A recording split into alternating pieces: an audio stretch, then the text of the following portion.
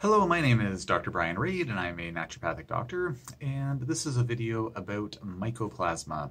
Someone posted on one of my previous videos a question about what are the treatment approaches that I use with addressing mycoplasma, and it's a great question, really important topic to be aware of. A lot of attention is placed on chronic manifestations of Borrelia burgdorferi, sometimes known as chronic Lyme disease, and Bartonella and Babesia, and folks certainly do talk about mycoplasma, but I wouldn't say it gets quite as much limelight, forgive the pun, as Lyme and other co-infections.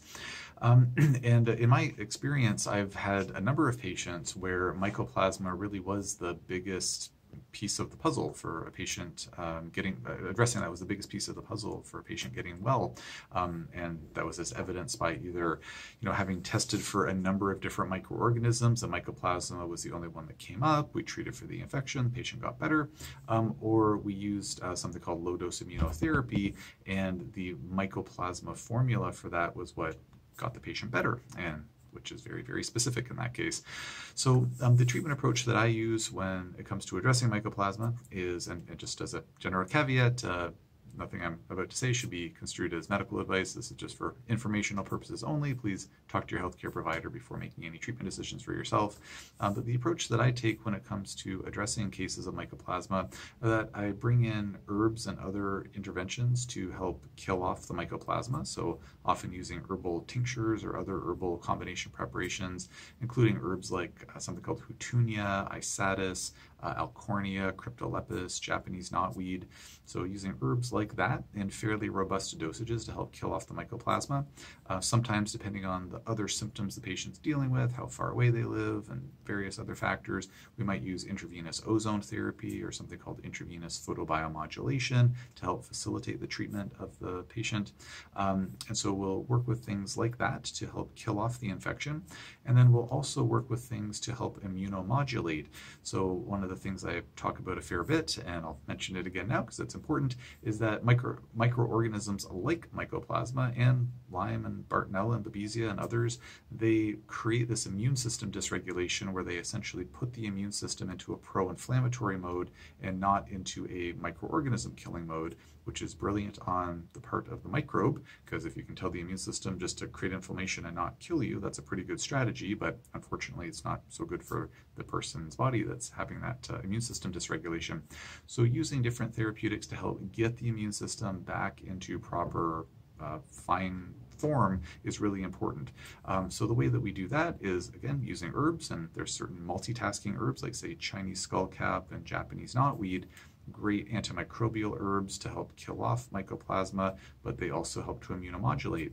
Intravenous ozone therapy helps to kill off the infection and it immunomodulates. Or we'll use very targeted immunotherapy like low-dose immunotherapy, which in this case would be the mycoplasma formula for low-dose immunotherapy. The third and final aspect of treatment that's always really important to remember but not always talked about is that we do need to heal the damage that's been caused by the mycoplasma. So I've had many patients where they've been treated with antimicrobials for a long time. They're typically feeling at least somewhat better, but they're still tired, depleted, lots of brain fog, that kind of thing.